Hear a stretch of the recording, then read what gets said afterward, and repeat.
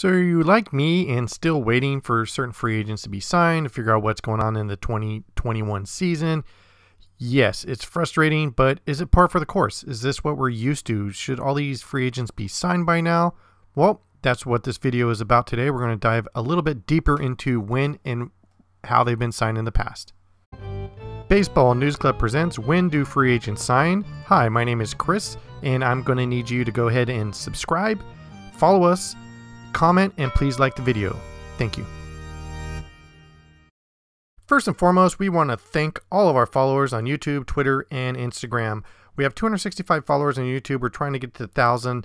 And I got to tell you, I've never had a channel before. And on the daily or whenever we post videos, the comments we get, how much you guys love the content, all the neat things you say and motivational statements you make to us, we sincerely appreciate it. And we thank you very much for all of your support. Now, I'm not a young YouTuber that's all cute and has everyone following me. I'm 50 years old, but I got a ton of baseball history experience, so hopefully that translates in the videos that you like. Now, Twitter, for the life of me, damn it, I cannot figure out how to grow Twitter. I've been trying, and I've pretty much given up, but I still post to it. But Instagram is our main location. If you haven't joined Instagram, we highly suggest it. We put daily stories on there, 7/24, 365.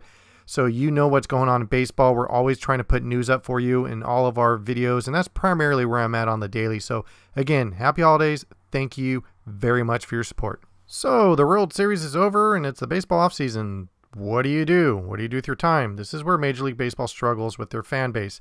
Need to attract fans in offseason. It's very busy. So what do you got going on? Well, you got the deadline for free agents, the Rule 5 draft, winter meetings, you got awards, you got deadlines for arbitration on January 15th. And then also the international sign-in periods, and then spring training February 27th. But in between that, what are you doing? You know, you're just sitting around waiting for free agents to be signed. And the frustrating part is the way the Major League operates, you don't know what's going on with these behind the doors deals that are potentially going on. So it makes it even more boring for you. But what we want to do is take you back to the future. We want to show you the timeline when players got signed in the past.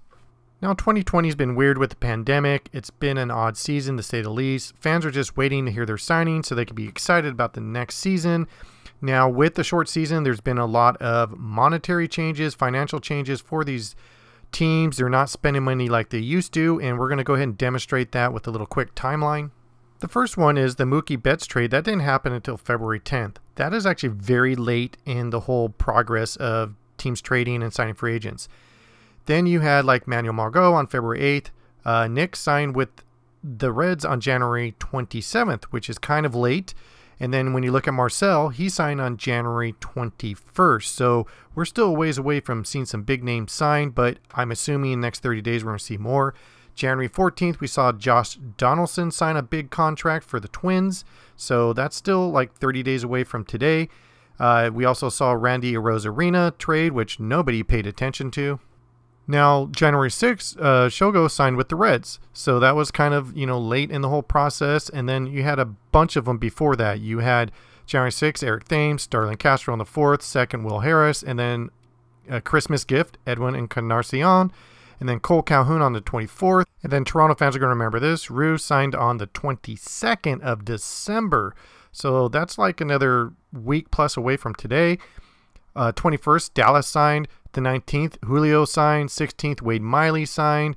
And then Garcia on the 16th. And then Madison Bumgarner, which is a bad deal with the Diamondbacks thus far, signed on the 15th of December, which is one day from today. And then Corey Kluber also on the 15th with Delino DeShields. And then on December 11th, Anthony Rendon. So again, with the uncertainty with the pandemic and the future of Major League Baseball, this is why we're seeing delayed signings. Because again, last year, Tanner on the 11th signed, and then everyone remembers this on December 10th last year. Cole signed a big contract with the Yankees, and we're not seeing those signings just yet. Diddy signed on the 10th, and then Steven Strasburg signed on the 9th, a big contract with the Nationals. So I think the owners are just holding their cards close to their chest until the pandemic kind of pans out a little bit more. You had Zach Wheeler on the 4th. That was a great signing for Philadelphia. They were very pumped, if you remember that, during the holidays last year as a Philly fan. And then Cole Hamel signed a one-year deal on the 4th. Let's go further back. Mike signed on the 2nd, 4 years with the Reds. And then on November 27th, Drew signed a 4-year contract with the Padres. So you're thinking, well, what else was there? Does it go deeper down the rabbit hole? Yeah. November 22nd, Jose Abreu, great signing by the White Sox, MVP. They inked him on the contract. And then Grandal on November 21st and Chapman on November 3rd, which is way early, right after the playoffs. Now in closing, for all the baseball fans, I feel just like you. I feel like Grumpy Cat. It's been a very frustrating season.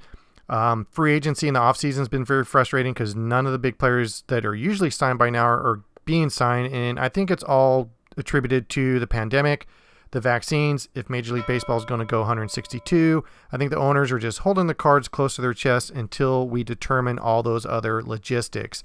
So I'm stating today, December 14th until January 15th, we're going to see some big signings, but I wouldn't be surprised if it's pushed to the end of January. We do have spring training coming up on February 27th, so very excited for the next season. Thank you very much for watching Baseball News Club. Have a great day.